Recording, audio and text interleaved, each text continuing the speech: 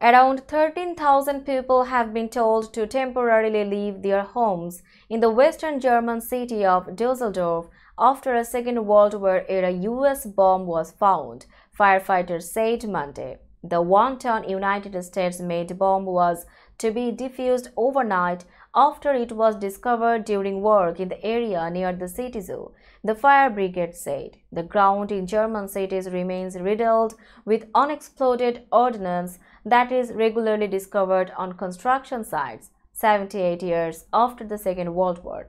In 2017, the discovery of a 1.4-ton bomb in Frankfurt forced the evacuation of 65,000 people. In December 2021, a Second World War bomb exploded at a construction site near Munich station, injuring 4 people and disrupting rail traffic.